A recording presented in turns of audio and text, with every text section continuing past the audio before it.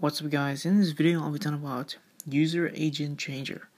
So we consider that it pretty much forces your browser to go to desktop versions rather than mobile versions.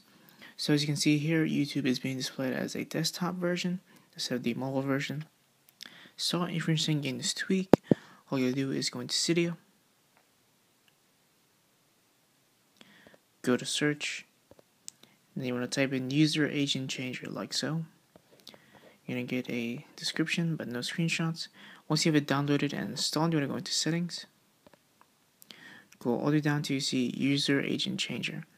And then from here you get the following options: enabled, applications, and then the user agent. So you can pretty much have it to where it's displayed as a Chrome 37, Firefox, Internet Explorer, and pretty much other browsers as well as a custom.